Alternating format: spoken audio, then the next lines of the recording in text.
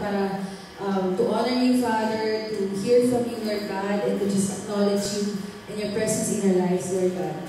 We glorify, Father, I pray, Lord God, that you will use me, Lord God, as I discuss this topic today, and will use the rest of us, oh God. And I hope, Lord God, na you would open hearts, you would open minds, so that they will receive your word, and they will receive a word from you, O God. And they will not have any doubt in their hearts. Thank you, Lord. In Jesus' name, we bless you. Amen. Ayun. So, iniisip ko kanina umaga kung ano yung discuss ko today. And then, God reminded me about a story, yung blind man na who asked for Jesus to be healed. So, this is from Mark chapter 10. If you can turn your Bibles. Mark chapter 10, verse 46 to 52.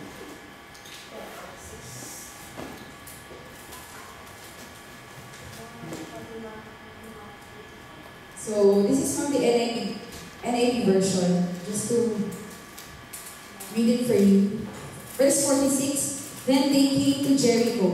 As Jesus and his disciples, together with a large crowd, were leaving the city, a blind man named Bartimaeus was sitting by the roadside begging. When he heard that it was Jesus of Nazareth, he began to shout. What did he say? He said, Jesus, Son of David, have mercy on me. That's what he said. And for verse 48, it says here, many rebuked him and told him to be quiet. But he shouted all the more. Diba? Nakakatawa si Bartimaeus. He said, Son of David, have mercy on me. He shouted again. And then the people around him said, Cheer up, on your feet, he's calling you. Verse 50, throwing his cloak aside, he jumped to his feet and came to Jesus. Jesus said, What do you want me to do for you? Jesus asked him. The blind man said, Rabbi, I want to see. Go, said Jesus, your faith has healed you. Immediately he received his sight along the road. So, ito yung word ni God na God imposed in my heart about this blind man and his strong faith that Jesus would really heal him at that moment in time. So, first, na-notice ko is yung faith ni Bartimaeus. So, siya nga yung blind man, nandun lang, he's begging. Eh, nung time na yun, sobrang ministry ni Jesus, sobrang as in, he's famous talaga. And people and crowds were following him, diba, sa Nazareth, because alam nila, he can do many miracles, talagang they believe that he's the Son of God. So, talagang sobrang famous siya. Tapos, itong si Bartimaeus, paano niya ba napakita yung faith niya? Sabi nito, Bartimaeus had faith when he believed what he didn't see. Di ba gano'n naman yung faith? We believe even though we don't see physically. Kasi tayo, as humans, ang tendency natin is maniwala lang tayo pag nakita natin. Tama? Di ba, hindi ko nakita ko. Pag hindi ito nangyari, hindi ko gagawin. Alam mo yun, parang tayong dapat may parameter na pag ito yung nakita mo, sige, go. Diba? Parang gano'n tayo parati. Pero ano ba yung sabi about faith in the Bible? Ano ba yung true and genuine faith na sinasabi dito? Sabi sa Hebrews 11:1, faith is the confidence that what we hope for will actually happen. Ibig sabihin, you are really believing in your heart that it will happen. Yun ang faith daw. And it gives us assurance about things we cannot see.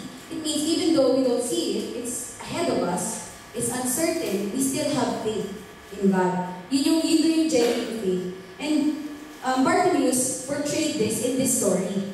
Kasi sabi niya, out of all, imagine nyo, napaka-famous. Kumbaga parang pumunta ba kayo sa Olympic Park?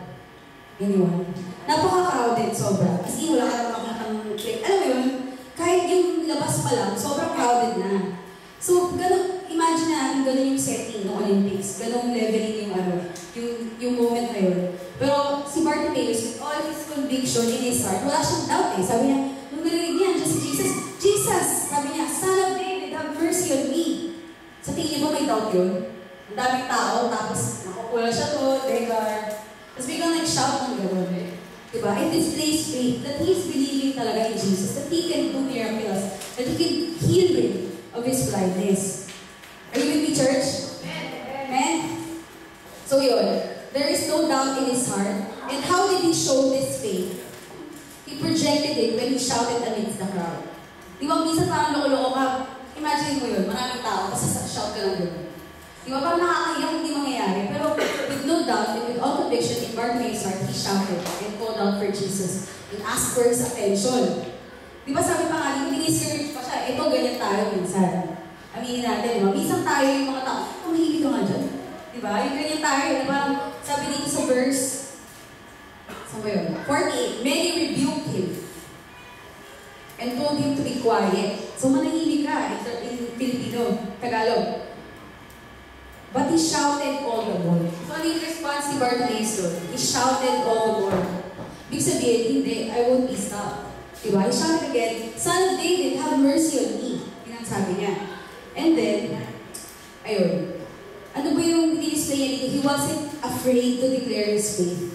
Diba yung sinong ni Bartimaeus doon? And, yun nga, sometimes we doubt our hearts. Kumbaga, there's always unbelief in our hearts. Maybe it's siguro a house that you're praying for, a new car, money para sa studies ng anak niyo, a husband, a boy. Alam mo yun, marami na pinag-pray, tama? We have our own desires. Pero sometimes, nahinga tayo kay God.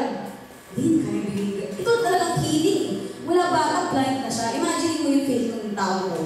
Amidst the crowd, he displayed his faith, he shouted, at nung tinigilan siya, he shouted all the more. So diba, it's an example to us, believers, that when we believe, all out ka laban. When you believe, no doubt in your heart. Because sabi nga sa Bible, faith is knowing that what you are praying for will actually happen, even if you don't see it. Also, kumbaga, makakaano ito sa related dito sa faith natin kay God. Kasi hindi naman natin siya nakita diba? Pero you can feel when we pray, there's something, a stirring in your heart. Diba? There's something in you that changes, that really makes you realize, I need the same thing. Diba? We don't see it, but alam mo yun, in our hearts we know. We know that it's true. When we receive healing, pag may nag-pray sa'yo, you feel the Spirit in your heart. So it means, it doesn't matter kung hindi mo makita, pero it matters, what matters is your heart. Diba? God is always looking at our hearts. Ayun. In coming to Christ now, just want to share to you that for help and healing, kasi we always ask for help, for this, for material things, for finances. There are a lot of things that we are asking God.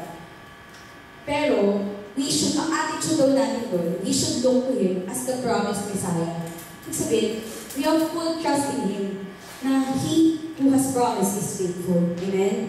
Kung sino yung creator of your life, creator of you, when He promises, He is faithful to fulfill. So yun yung dapat attitude natin when we ask. Second, cast away the garment of our own sufficiency. Ano ba yung sabihin nun? Sabi sa verse na to, verse 50, throwing his cloak aside, he jumped to his feet and came to Jesus. So nung nalaman niya na, uy, pinagsikata ako, di ba? I-rebuke siya, tumawag siya isang beses na malakas. Sabi siya, mahimik ka nga. Sabi, she shouted all the more again, di ba? Tapos sabi niya, oh, pinagsik ka na. Sabi, Jesus stopped and said, call him. Sabi ni Jesus. Kasi narinig niya eh, dalawang beses eh. Tapos sabi niya, he threw his cloak away, stood up, and ran to Jesus. Diba? Parang bata yan na, alam mo yun, na kapag tatapos nanay ko. Ganun yung ginawa ni Bartimaeus dito. He ran towards Jesus. So tayo ba, in our lives, do we run towards God? When we ask for healing, for help, even not in our needs. Alam mo yun, everyday, are we thankful? Do we run to God? Do we choose to talk to Him every day? Alam mo yun, kumbaga, at the end of the day, I just want you to parang take home. Ano ba yung attitude ko when it comes to relating with God? Do I have faith? Like Bartimaeus, is my faith, alam mo yun, enough? Alam mo yun, parang yun yung gusto kong i-ano sa inyo. O ano yun. Sabi dito, free ourselves from every weight, from every sin that burdens us. So yung cloak na yun na tinapon niya, it's like throwing your old life, your past sins. Ganun daw, when we chase after God, we should throw away anything that hinders. Amen? Anything that stops you from doing the will of God, throw it away. Amen. Diba? If you are tempted to sin, throw it away. If you're in a relationship that doesn't please God, throw it away. Past life, alam mo, by God's grace, we can throw away any sin. We can throw away any past that we had. Kumbaga, we no longer live in a sinful life because God diba, sent Jesus Christ, died on the cross, and save us from our sins. So parang we should live victoriously, that we can cast away any garment, any burden, any weight in our shoulders, and run to Jesus. And He will always open His arms. Diba? Sabi dito, call Him, sabi ni Jesus. Gusto niyo yun eh, yung atat sa Kanya. Gusto niyo yun eh, God draws near to the people who runs after Him. So, sabi dito, third point, Christ wants us to ask. Minsan kasi, we are living in a self-inferiority complex na parang we are not blessed, hindi tayo karapatan dito, ang tagalan dito, alam mo yun, marami kang inferiority thoughts na playing in your mind that Satan is feeding you and you're allowing it. Diba? Pero Jesus wants us, His will is for us to come to Him and to ask specifically. And according to His will, purpose, and power, He will fulfill it. As what He did dito sa tao nito. Kasi He displayed great faith. Diba? It's all about our hearts kasi. With Jesus, He always looks at the heart. Kung sa iba, you're pretending to be, alam mo yun, kung you're pretending to be something you're not. Jesus, when you're alone, He knows everything. Diba? Kumbaga, walang pretension kay God. And ano ba? Salvation is not about crying, but all about trusting. Kasi sometimes you always cry. Pag kulang ako sa work, pag kailangan ko magpadala, you always cry. As in, kukulitin ko, meron pa extra work. Hindi ka muna nagkakonsult, hindi ka muna nagkakam to God and ask. Alam mo yun? Kasi God is the ultimate source. He's the ultimate provider. He can give everything to you. He gave His only Son, remember? Imagine mo, bigay mo yung sarili mong anak to die. Ibig ba sa, di ba? Pag ginawa mo, ibig sabihin, endless love talaga yung, alam mo yun, He will not withhold anything from you. So, ayun, we have to ask, and we should not cry. We should trust. Diba? Parang, we need to ask ourselves, do I trust God enough? Diba? Sa mga situations ko, do I trust Him more? Diba? Yun yung point. Tapos, fourth point, Christ sets our faith to work. Diba? When Bartimaeus displayed his faith, may ginawa si God. Diba? He healed him. Sabi niya, go, your faith has healed you. Sabi niya doon. So, when you display your faith, when you ask Him, when you draw near to Him, He will set a work. Kumbaga, may movement na yan. Hindi mo lang alam, minsan behind the scenes si God eh. Akala mo, wala kang answer, pero it's already on its way. Minsan naman, dami mo tanong sa mind mo, may sagot na hindi mo lang ina-acknowledge. Diba? Parang, alam mo, mali ko eh. Pero, baka naman, pwede ganito. Nag-bargain. Ako hindi ako yan. Pwede mo, buwan naman. Try mo na to. Pero alam mo na in your heart kung ano yung sinasabi ni God. Kasi hindi, alam mo, God gives us the wisdom. When you read His Word, He gives us discernment. He gives us wisdom, understanding, like never before. So, alam mo yun, He gives, kumbaga siya yung nagsispeak eh. And He allows you to hear Him. So, just search and really seek Him every single time, alam mo yun, every single step of the way. You need to ask God. And, ayun nga, He accomplishes for us according to His will and purpose. So, sometimes you have questions, sana mangyari to? Pero alam mo naman, God is not pleased when this happens. It means, kailangan i-determine yun kung hindi talaga ito.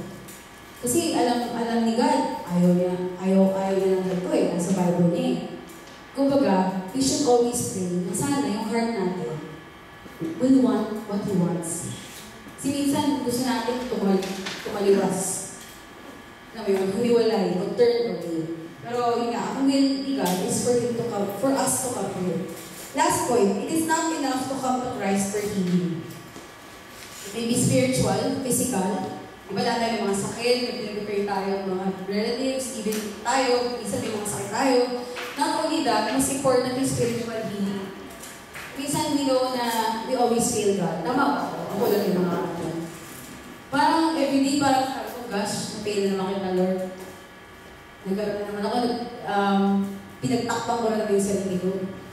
Alam mo yun, little things, like sa work. Ay, hindi lang siya. Alam mo yun, yung parang parating ang at the end of the day, nare-realize ko, gosh, Lord, nagkasala na naman ako. We always fail. Pero sabi dito, when we come to Him at binigay niya yun sa'yo, it's not enough na matupad yung gusto natin. What's more important is, kapag nakigad ka na, binubuksan niya yung, di ba si Pastor natin, na previous topic siya about spiritual blindness. When we receive God, He gives us spiritual eyesight. And kapag nag-open yun, and the Holy Spirit, hindi ko na sa puso mo, He enables you. Diba? He makes me like a feet of the, diba? May ganun, He makes me stand on the heights, like a feet of a deer. Diba? Kapag every step, pinapasor ka niya when you are with Him. So sabi dito, when God opens up your spiritual eyesight, you will see the beauty of Christ. Hindi magiging effort na mag-pray, hindi magiging effort na magbasa. Kasi sobrang nakita mo yung beauty niya eh. Yung beauty ng buhay na kasama si Lord. Diba? When you look back at your life, kung gano'n ka tayo kalos, ako gano'n ako. I always say I was an alcoholic. I was a party girl, I was everything. So, when I look back to my life, yun talaga makikita ko, gosh Lord, piganso mo talaga yung eyesight ko. Now, I'm beginning to know what is wise to do. Hindi dapat ako utang, na hindi ko alam kung kaya kong bayaran, and yun. So, when God changes you, you will never be the same again. So, yun yung promise ni God. You will never be the same again, and He will enable you. So, that ends my exhortation. So, can we all just pray? Hopefully, nag-rema sa mga puso yung discuss ko today. Lord, thank you God for this time, Lord God. Thank you for using me, Lord God. Thank you for letting your people know, Lord God. I know, Lord God, that you're answering questions, that you're removing doubt, that you're increasing our faith, oh God. Lord, forgive our unbelief. Father, if we are asking for healing, physical healing, spiritual healing, oh God, renewal, Father, ng minds namin, Lord God. We ask, Father, that you enable us, oh God. You give us the wisdom to do every decision that we need to do. Lord, guide us and show us your path, oh God. Help us to read your word every day. Lord, we thank you and we give you the glory and we claim victory over the rest of the service. In Jesus' name, amen.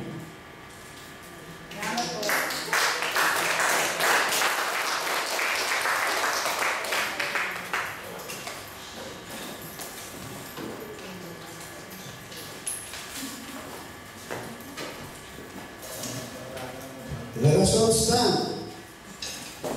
Tayo po yung maawit sa ating Panginoon. Are you ready to praise the Lord? Yes! Hallelujah.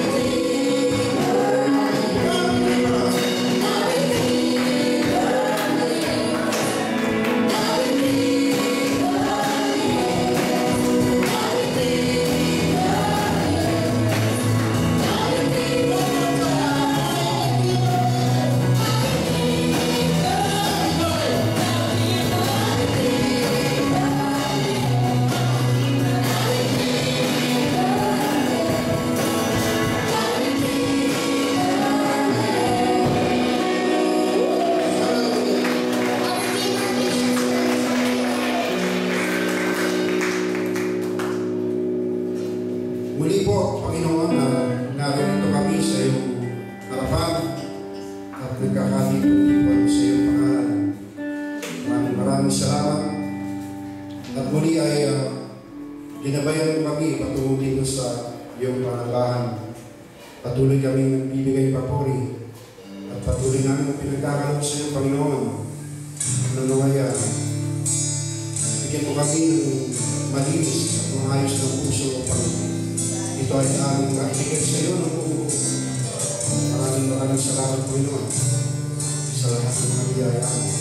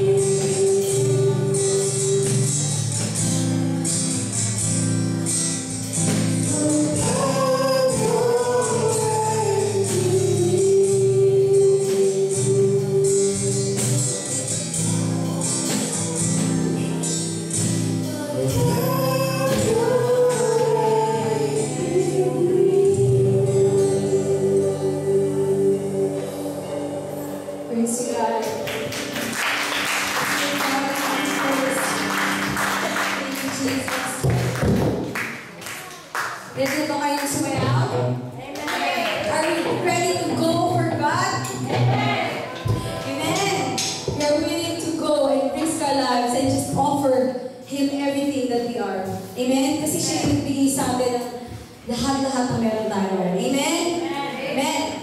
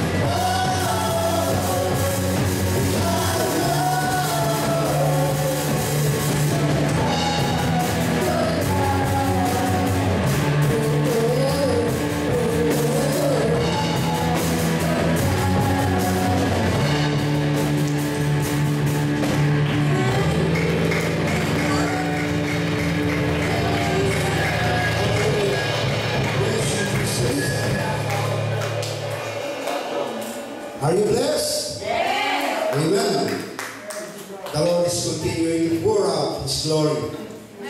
Hanggang ngayon, kanina nagbigay siya ng magandang araw. Ngayon, binless ka tayo ng ulan para huwag tayo mainitan. Amen? Pero marami nagpapaypay pa rin sa inyo. Anyway, let's continue to praise our God. Maraming salamat Panginoon sa lahat ng mga pagkakataong ibinigay mo sa amin. Sa mga pagkakataong nakapiling ka namin, kagaya sa oras dito. Ngunit Panginoon, tumutulog kami ng aming mga pagkakataon. Tumutulog kami ng aming nasa at lahat ng aming gagawin, kaya sa iyo, Panginoon. Upang ang lahat ng nawawala namin, kalagayan, nawawala namin sa namin, nawawala namin paghihirap o nawawala namin ng alala, lahat Panginoon ito ay amin. Iniaalay sa iyo upang ikaw ang magpapay, ikaw ang magbigay, ikaw ang magbigay ng natatagan sa ano sa iyo dahil wala lang ginagawa kung ikaw ay lang.